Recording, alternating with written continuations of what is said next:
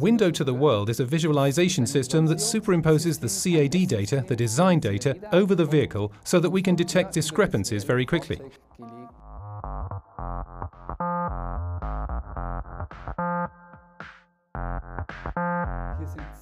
This uses an array of 17 infrared cameras. The infrared cameras detect the tripod, the fly stick, and also the position of the vehicle to superimpose a spatial coordinate system over the vehicle coordinate system.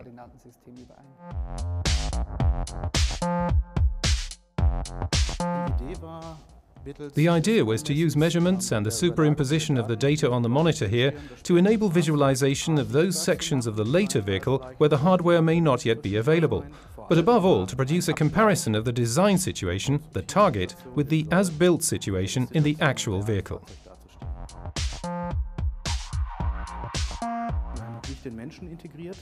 We haven't integrated people into this yet. That's the logical next step. Also to link motion capturing with this system. This involves putting an employee, for example, into a suit with tiny reflectors and having him install a component. We can record this with the tracking system to verify ergonomic aspects at an early stage, for example.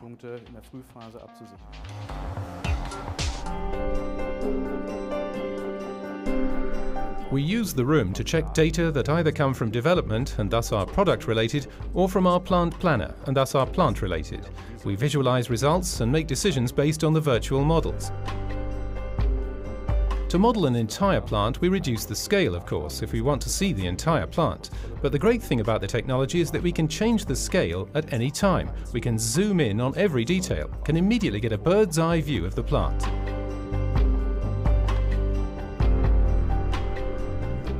We enable the decision makers to have a look at things beforehand, to look at them beforehand in the actual surroundings exactly the way it will look later. We can change facades at any time, both the geometry and the lighting. We could also park a different car in front of it. It's primarily about saving time, lowering costs, and improving decision-making reliability. The long-term mission is to offer this technology outside of special rooms. We're standing in a one-off. Audi only has one room like this. We want to make this technology available to the average engineer, decision makers at their workplaces.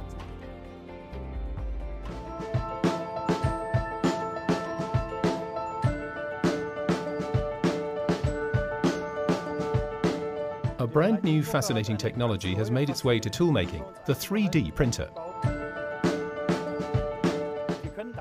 It enables us to produce the parts faster and more cost-effectively. For example, with the 3D printer, we don't have any waste like we would with metal cutting, which means we're faster and more cost-effective.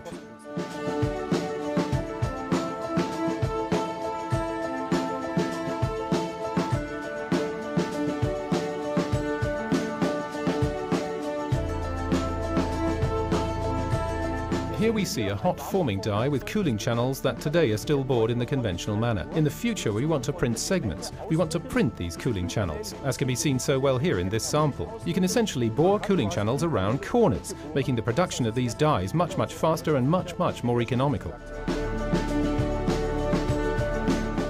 I believe that this is just the beginning for this technology. In the future, we'll have even bigger machines with which we can work even faster and produce larger workpieces. There definitely is going to be a major revolution in the next few years.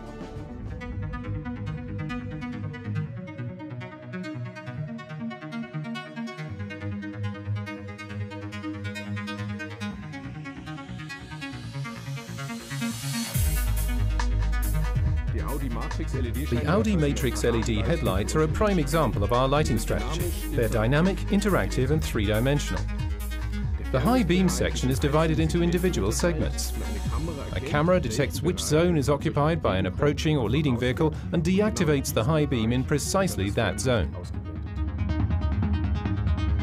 We have a great number of dynamic functions in our vehicles today. First and foremost are the dynamic turn signals. The turn signal runs from the inside out, and even if the vehicle is partially obscured, you can tell which direction it will be turning.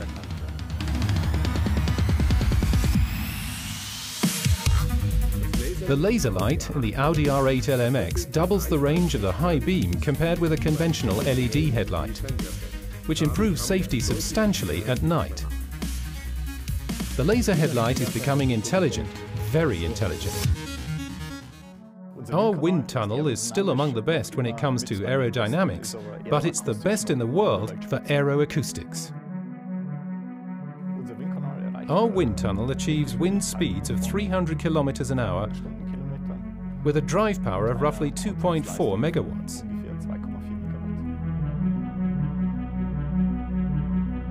About half the tests we perform concern aeroacoustics, that is, wind noises, those vehicle noises that are caused by the slipstream.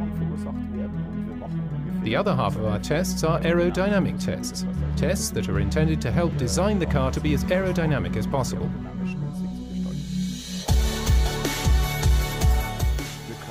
We can reach this wind speed in roughly 20 seconds. The maximum power of the turbine makes this very easy.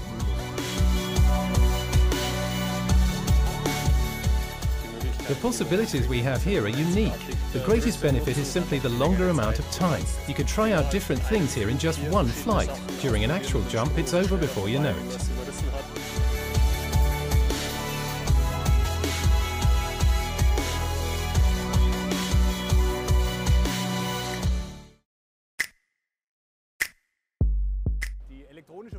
The electronic vehicle job card gives us the data we need to build a car.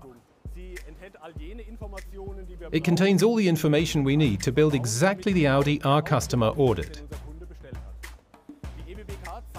The EVJC shows our employees on monitors at their workstations which component needs to be integrated into which vehicle. Photos, colored areas and diagrams also make information transfer easier for the employees. The employees also receive indications showing which container has the parts required for integration. Meanwhile, it's been introduced at nearly all areas of the Audi plant. The EVJC makes our work sequences simpler and safer and helps us to continually optimize our processes, the vehicle quality and especially workplace ergonomics.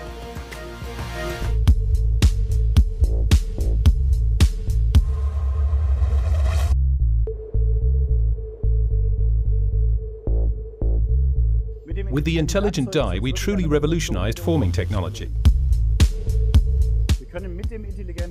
The intelligent die enables us to produce extremely complex geometries in our bodies much more reliably.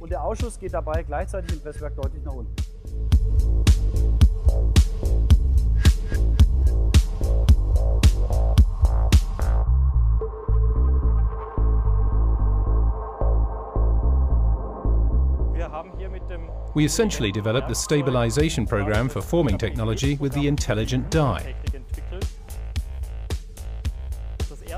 The first thing you have to do is make the process visible.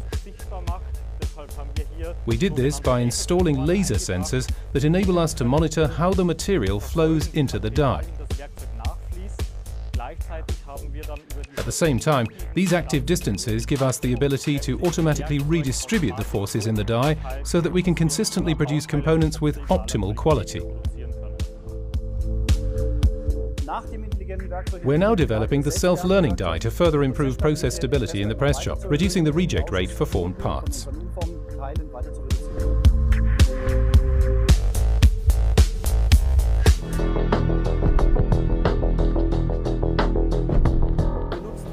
We use robots to do the things they're good at, namely to perform monotonous tasks and to do things for us that might cause us back pain or similar problems.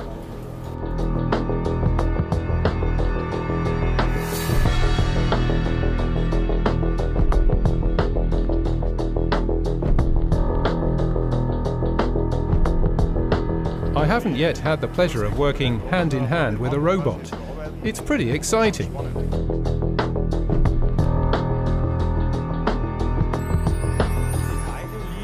The products are just lying there in the containers unsorted, and the robot has to locate the right part, decide where to grab it, and then plan the appropriate motion path to remove the part from the container.